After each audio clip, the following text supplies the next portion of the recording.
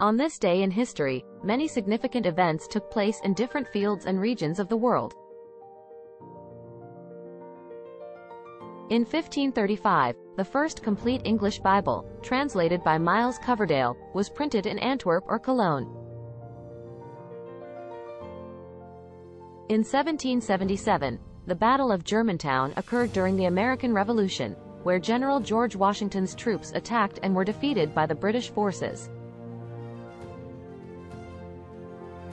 In 1853, the Crimean War began as the Ottoman Empire declared war on Russia, later joined by Britain and France.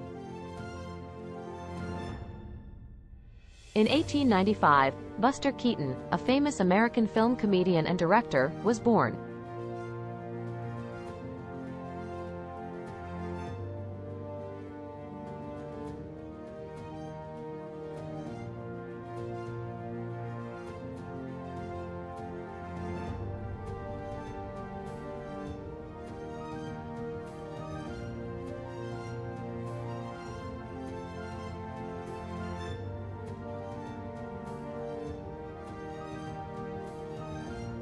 In 1957, the Soviet Union launched Sputnik 1, the first artificial satellite to orbit the Earth, inaugurating the space age and intensifying the Cold War competition with the United States.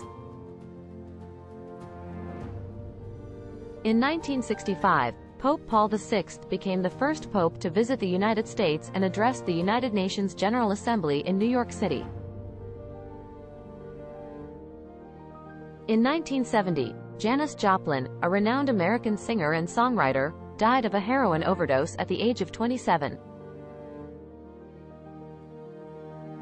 In 1983, Richard Noble set a new land speed record of 633.468 mph in Thrust 2 at the Black Rock Desert in Nevada.